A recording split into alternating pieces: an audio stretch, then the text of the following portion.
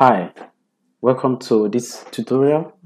This tutorial is going to assume that you are a complete beginner in software development, and so I'm going to be touching a few things that would seem very minimal and very easy for those who are already in the industry. But I want to take you from a complete beginner to a reasonable level. We're going to be using Python for this tutorial, and we're going to be starting from the very basics. We're going to be starting with a definition of the terms.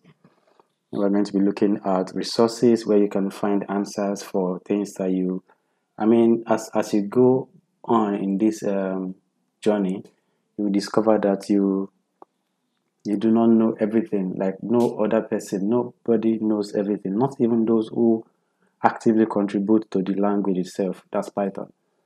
And so I will show you where you can find answers. One of the advantages we have in this industry is the fact that we have a large community around most of the tools that we use, especially the open source tools. That allows you to be able to interact with others, find out how they are working, what they are doing, how they are doing it, and then ask questions whenever you find yourself stuck doing something.